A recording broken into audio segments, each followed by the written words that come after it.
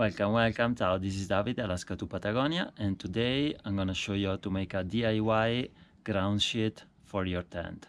First of all, why do we need a ground sheet? Well, basically we need a ground sheet for protection, to protect the water from the moisture coming through, and to protect the bottom of our tent from wearing out, camping all the time on tough surfaces, and also like from sharp objects like sharp stones and things like that.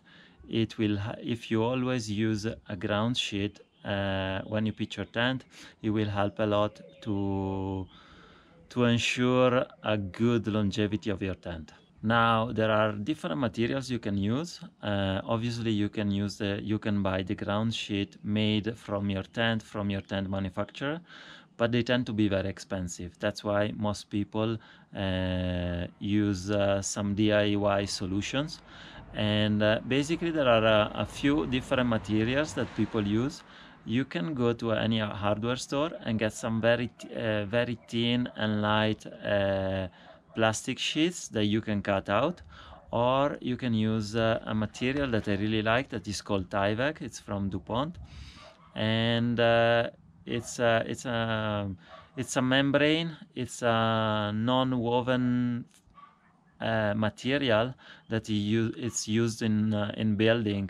It's usually they wrap wooden houses with this membrane, but we use it for our camping for our camping needs, for the ground sheet of our tent. There are several types of Tyvek. There isn't one type of Tyvek. There are several types of Tyveks. Some are very thin, and some are more thick and heavy. Some are more waterproof than other. In general,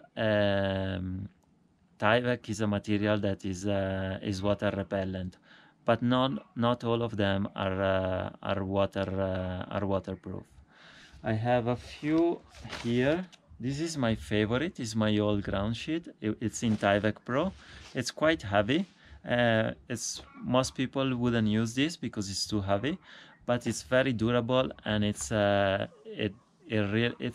really an insurance on your tent, because it's even very sharp object cannot bore a hole through this. It's very good. It has also like this on this side. It has this I don't know how to explain it, but it's like a very tiny wool kind of fabric, and it's ensure basically thermic insulation. Next, we have the ground sheet that I just made, and I will show you in the video how to make it. And I couldn't find any Tyvek Pro, so I was able to purchase. I mean, I could find Tyvek Pro, but I had to buy a full box of it, and it's expensive. It's about 100 euros. I don't know how many meters long is the thing, but you can make at least 20 ground sheet, I guess, and or more. I can't remember exactly the measures. So I was able to find some other type of Tyvek, and this is called Teyvk Housewrap. It's much thinner, it's much lighter, and I don't know how much protection is gonna offer. I'm gonna test it, but I have a good idea of walking. I did some tests, so I walked on this Tyvek Housewrap with my shoes and some tiny stones underneath, and it does tend to break. So yeah, at some point I will need to find some Tyvek Pro, but now I'm in Europe, so I should be able to find some at some point. Then there is this one is a bit softer, and it's more like a fabric. I don't know if you can see, but it's it has more the feel of a fabric, and I think this is the same Tyvek that they used to make for they make suits um, for the health industry. Yeah, this is called Tyvek Soft. It's quite soft, and it's very light.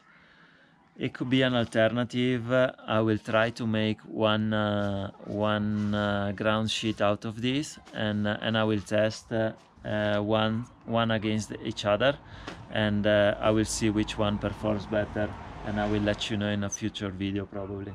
So now let's see how to make your DIY ground sheet. First thing first, you have to get the dimension right of your ground sheet, because if it's too big, it will basically drain water underneath your tent, and you want to avoid that. You don't want your tent to be a giant swimming pool basically.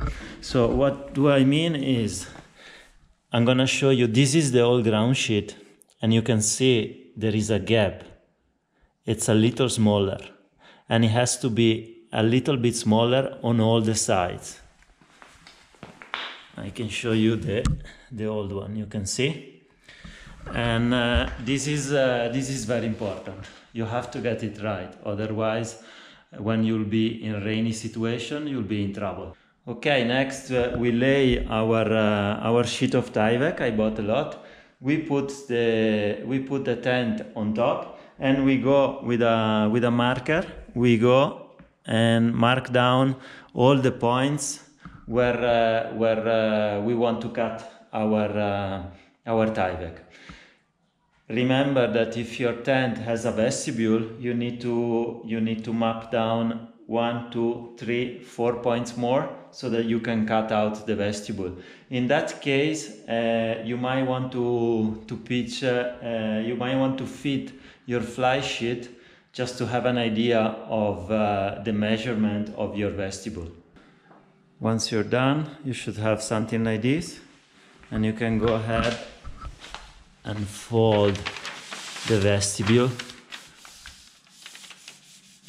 very neatly, so it will take a permanent folding, and you can do that, fold it in half and half.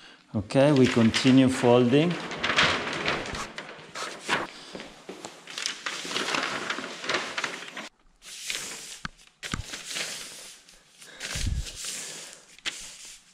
We fold it and create this permanent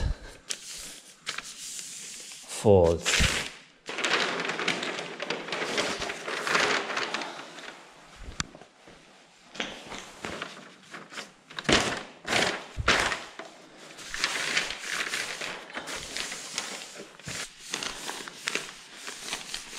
And now we basically finished our process.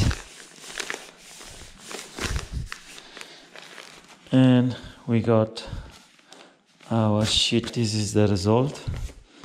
Our ground sheet, our tent footprint in Tyvek Housewrap. It's very, very light. It's very compact. It's not gonna last as long as the Tyvek Pro, but I'm gonna give it a go. The footprint is now done. There is an option that some people use. They put grommets at the 4 corners of the footprint, but because our footprint is shorter than the tent, I would not recommend to put any grommets. Some people put some shock cord or some elastics. We are gonna use these little strings, and we are gonna fit them with this Tyvek tape. It's especially done to heal, to adhere properly to Tyvek. This is how I fit the first corner, and you do the same basically with the other 4 corners. I use this Tyvek tape, but you can use duct tape or whatever tape you have, like a very grippy tape.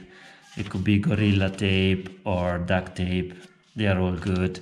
And this is the first, and you do the same with the other 4 corners. And having something like this is very helpful when you're pitching your tent in raining, stormy condition, and you have a tent like the MSR Ababa that you can pitch starting from the fly sheet, from basically the roof, and you can pitch the inner inside. So in this case, you could fit the tent poles first. And basically stake out the ground sheet using the tent poles, fit in the fly sheet, and then you fit the inner tent last.